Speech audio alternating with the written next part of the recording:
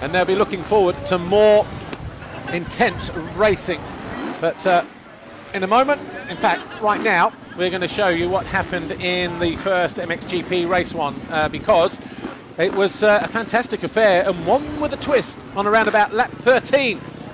Take a look, shall we?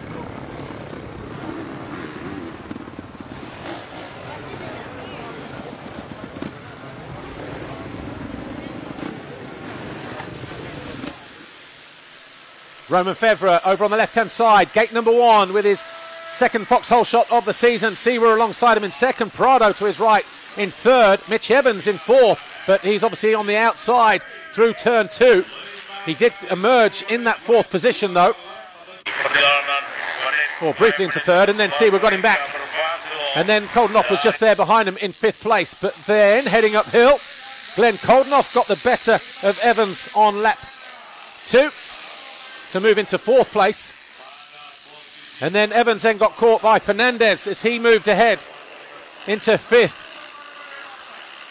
The Australian eventually would come home in 9th position. Romain Febvre led though, and he was starting to build up a 6-second advantage over Jorge Prado, who was chasing him down in 2nd place. Mitch Evans there coming under attack, and Dalby Ferrato went between him and Benoit Paturel. He started the lap in 8th. In fact, he entered the corner in 8th and emerged back in 6th place.